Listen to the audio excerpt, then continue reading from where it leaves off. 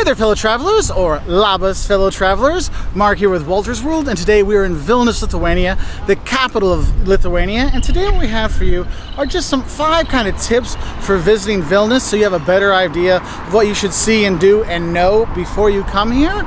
So let's get started. Now, the first thing I have for you is when you come to Vilnius, the key point for tourists is here on Cathedral Square and Gediminas Hill, which is actually behind the cathedral here. And those were the main sites you want to see as a tourist. The cathedral to check out, you've got the tower behind me.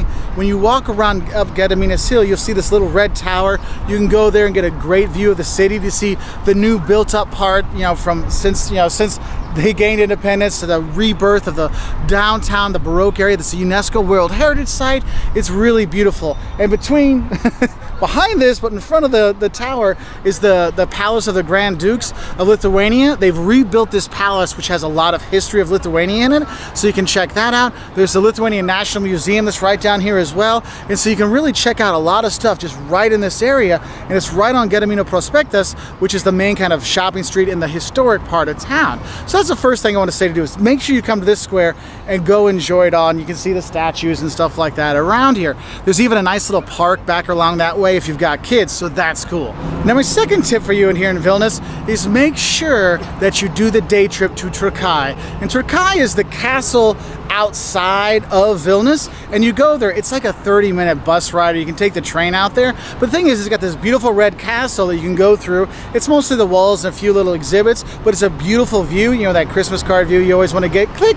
That's where it is. But what's cool about it is there's these lakes around there, and in the summertime, like we're here now, you can get paddle boats. You can go on those, when you stand on the board and you're like paddling on the board, paddle boarding. There's sailing, there's boat tours, and you can go swimming there as well. And that's what's really nice, is it gets you away from the city into some beautiful nature, but also some beautiful history. Okay. Now, my third tip for you when you come here is wander. Wander the streets. Yes, I know I told you this is the most important thing to see, but wander around, because you're going to see tons of cool architecture. I'll get them in a prospectus, so you're going to go through Užupis, which is kind of a new developing area. Well, not new, but like it's the kind of the hipster kind of thing that's going on there. But also you have so many wonderful churches around the city, Baroque churches and other kinds. My favorite is St. Anne's Church. I always loved going by there when I worked here in Lithuania. I'd always walk by and check by every day when I did go to work, because I'm like, man, it's too beautiful to pass up. So you do have that, and you're going to go around and you're going to see a lot of different monuments and churches and buildings and just architecture to take in. And when you're walking around, you're going to see a lot of bars and restaurants, because Lithuania, and specifically Vilnius, has tons of great bars, little tiny bars. You want that, personal bars, beer bars, all kinds of stuff, cafes, restaurants. They have all kinds of great places to go out, and that's why I say wander around and find something that really calls to you, because there's a lot of different options out there. And that leads us into the fourth tip I have for you is, look, if you're looking for a cheap European capital vacation, this is the place for you. Hotels, restaurants, bars are a fraction of the price you'll find in places like Berlin or Paris or even Tallinn. And that's what's cool about it. We've got 2 rooms at a nice hotel, and it's 100 euros.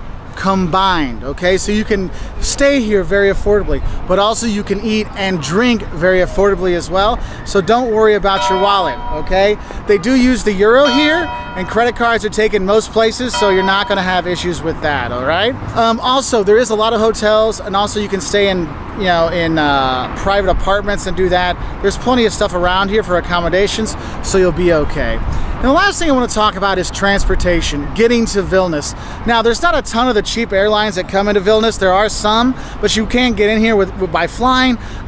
We actually did is we were doing a Baltic itinerary, and we came from Tallinn to Riga to Vilnius and did that. And so you can do it that way as well, because there's buses to Tallinn. It's like 10 hours or so, to Riga, which is about 4.5 hours to get there. You can go to Kaunas, which is the second largest city from here, about an hour and a half. But more likely you want to go to Klaipėda, which is way cooler, and that's about 4.5 hours, depending on what bus you're taking. Take the express bus wherever you go. That will make your life easier, and you can go there. There's buses if you want to go to Minsk, if you want to go to St. Petersburg, you want to go to Russia, you want to go to Poland, other parts of Europe. Europe. There's tons of buses here. There are a few trains that can take you places like Klaipėda or Kaunas or Trukai, or you can take a train down to Warsaw. There's that too. But most of the time you're going to be using buses to get around. And they have buses and trams for public transportation here, which you can use, no problem. But make sure you do validate your ticket, because like the 2 times that I didn't, I got nailed by the guys that come on and check tickets. So just a heads up on that one. So I hope these 5 overall tips can help you enjoy Vilnius more when you do come here. It is a great place. Lithuania is a fun place to visit in the summertime. The winter it's a little too cold. I won't lie to you about that one. But I will say it is well worth visiting. And if you want to learn more about visiting Lithuania, 10 things that might shock you when you come here, the don'ts of visiting Lithuania, some fun stuff about Lithuanian superstitions, check us out on our website at woltersworld.com. We're also on Twitter, Facebook, Instagram, YouTube, and we really appreciate your likes and subscriptions. And if you like travel videos like this, we put out new videos every Wednesday and Saturday to help travelers with honest travel advice, because that's what we try to go for. Anyway, I hope you enjoyed this video. Do click that like button, do click that subscribe button, because we really appreciate it. And I'll say Viso gero from Lithuania. Bye from Vilnius.